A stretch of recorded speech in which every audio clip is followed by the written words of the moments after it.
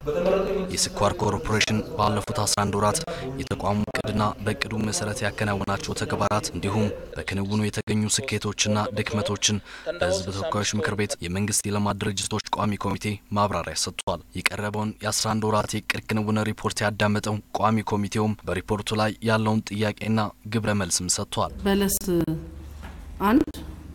በለስ 2 በለስ 3 ስኳር ፋብሪካ ከሁለት ክልል ነው ይሄ መሬት የተውጣጡ የተሰጠው ከዚህ ህዝብ የተፈናቀለው ከዚህ ፕሮጀክት የስራ ዕድል አገኛለሁ አውትግሮር ሁኜ እርሻ አገዳ ቀርባለሁ በተለያየ መንገድ በጉጉት እየተጠበቀ ያለ ህብረተሰብ ነው ያለው ይሄን ያህል አመት እየተንከባለለ አሁንም ደግሞ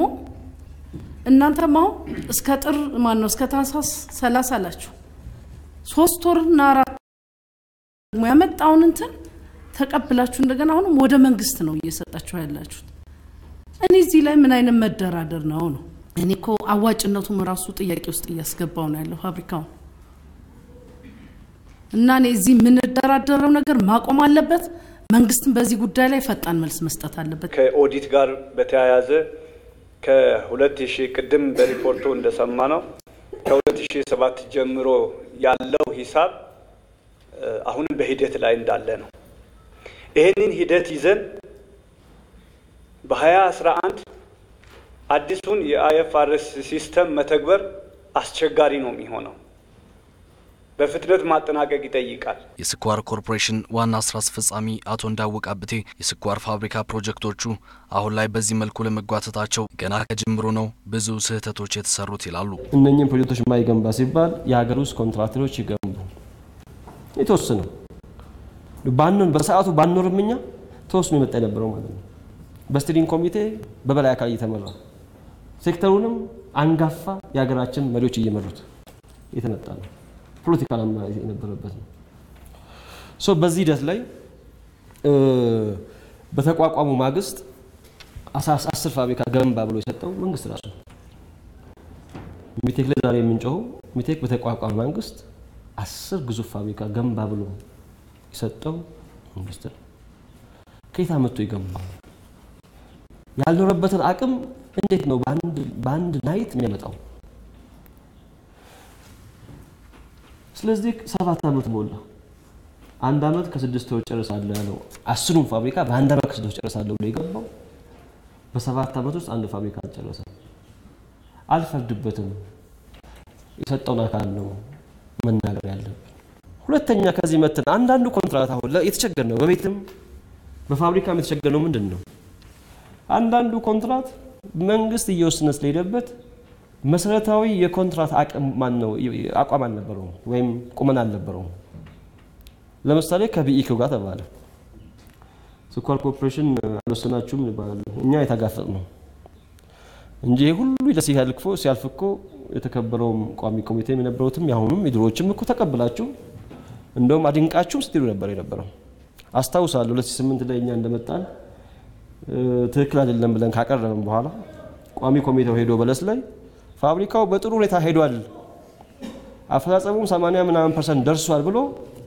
እና የሚቴክ ሰራውን ነገርም እናደንቃለን ተብሎ ከሰጠው ስለዚህ ከመጀመሪያው አብረን አድንቀን አጨብጭበን መተስ እናበቃ ሁሉም በየጎኑ ከሄደ በኋላ እኛን በተለያየ እርከን እየገመገሙ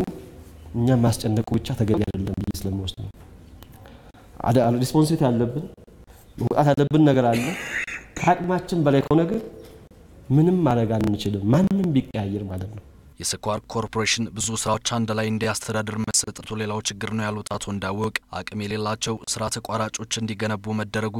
ሌላው ችግር ሆኖ ሳለ አንዳንድ ፕሮጀክቶችን ለጊዜው በማቆም ኮርፖሬሽኑ ሌሎች ስራዎችን ለማከናወን ሲንቀሳቀስ መሰናክሎች ያጋጠሙት እንደነበርም ነው የተናገሩት እኔ በመሰረቱ ንፍታ ከተባለ አንዳንዱን ፕሮጀክት ሁሉ ማቆም ይፈልጋል እናቆም ብለን አንድ ጊዜ ወሰድና ለቦርድም አቀረብንና ይሄ ከግንብ ጋር መገጨት ነው ባስቸኳይ ጀምሯት አንዳንዱም ከውጭ ያለ አካል ከፍተኛ አመራር ባስቸኳይ እቺን ባስጀመራት ወየው ሁሉ እስከ መባል ደርሰናል አንዳንድ ተቋማት ላይም አሁን በዚህ ፋብሪካ ግንባታ ላይ ትክክል አይደለም ብለን ስንከላከልም አርፈ ቁጭ ካላልክ ዋጋን ታገኛለህ እስከመባሉ ደርሰናል ነው። በዚህ ሁሉ ዛቻ ውስጥ ያለ ነው። ይሄን ነገር እንደ ሙያም ኮሜንት ለማድረግ አዘንድ እኛ ወደቀ እኛ ለማስተካከል ስንሄድ ብዙ ደንቀራ ነው የገጠመን። ስለዚህ መሰረቱ ይሄ ነው። አሁንም ቢሆን የበለስ 1 እና 2 እንዲሁም የኦሞ 1 ባለበት ሁኔታ በ6 ወር እንጨርሳለን የሚል ቅድም በቀረበው አግባብ ለመናገር ሞክረዋል። እኛ ግን አሁን እስካሁን ባለን ልምድ በ6 ወር ስለማያልቅ አሁን የተጨቃጨቀን መሄድ ስለማንፈልግ ስኬጁልም 20 ጊዜ ሪቫይስ ደረገ ስለሆነ አሁንም ሪቫይስ ደረገ መቀጠል ስለሌለበት የኛ ቋም መጨረሱም ከሆነ ጥሩ በእኛ በኩል ግን እምነት ስለሌለን ይቋረጥ የሚል ለቦርድ አቅርበን አስወስነናል። እኛም ወስነናል። የዓለም አቀፉን የሂሳብ አሰራር ከመተግበር ጋር በተያያዘ ተቋሙ ያለበት ችግር ትክክል ቢሆንም መሻሻሎች ግን እንዳሉት አቶ እንዳውቅ ገልጸዋል። ከ2003 እኮ ጀምሮ ከተመሰረተ ጀምሮ እኮ አንድም ሂሳብ ተዘግቶ